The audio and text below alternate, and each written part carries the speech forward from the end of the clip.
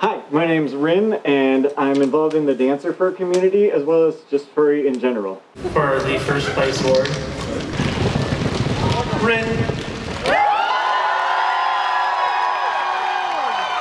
When they announced my name as the winner, I was like, no, that was like, I don't know, was there somebody else with the similar name? And then I got piled on. I was gonna fall over, except that I just like literally everybody was around me. So to say I was shocked would be an understatement, because literally everybody was incredible. It was very difficult, very competitive. Even in prelims, everybody we saw go up did something that like blew minds. And we were all just like, oh my gosh, I don't envy the prelim judges at all for having to try and whittle it down from whatever, it was like almost 70 people. Because there wasn't any routine that I saw in prelims that wasn't really good.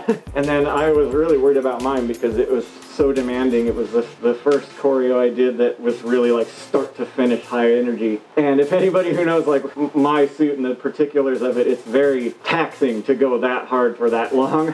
And 2 minutes doesn't seem long until you are going at like 100% that entire time. My thought was just like, okay, I've got the routine down and I'm just gonna do it. And you know, honestly, like pretty much universally, doesn't matter where it is, everybody I run into at finals says it's just the honor of being on the stage.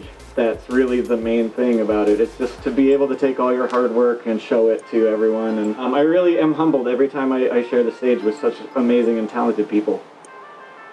You know, if you want to know more about me or my life, or want to see what I do in fursuit dance and stuff, you can always go to my YouTube channel. It's YouTube/WolfLumen.